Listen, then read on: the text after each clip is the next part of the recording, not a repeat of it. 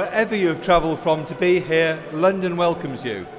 And on behalf of the institution, we thank you for joining us to celebrate the 2014 International Structural Awards.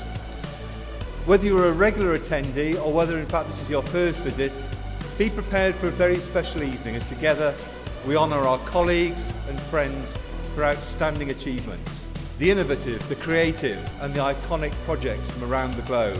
This isn't just about celebrating engineering projects or engineering teams. To me, this is about celebrating engineers, and I'm really proud to be here. In all of this, we can be proud of the contribution of structural engineering, and indeed the contribution that the entire built environment profession is making to our modern world.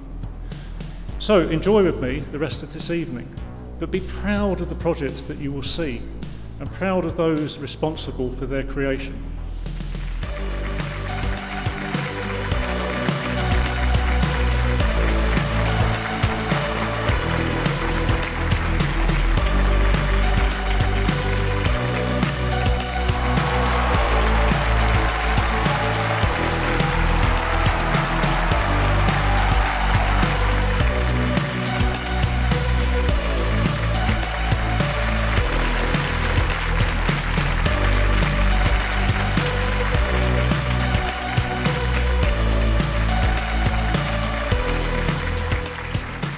It now gives me great pleasure to announce the winner of the award for sustainability. It is Murragea Bridge by O'Varap and Partners Limited.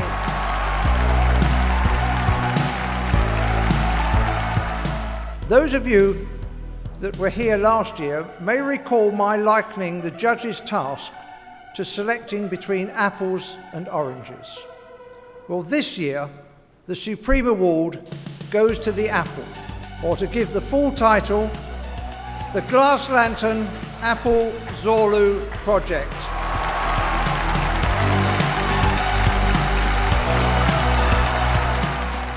It is the most prestigious award there is in structural engineering, and we're a little surprised to have won it and very pleased to have won it, but hopefully that's as a result of people recognising that the simplicity takes a lot of hard work. It has been incredible. There's so many people, friends that we get to reunite and meet and just talk about all the different projects that we can see here.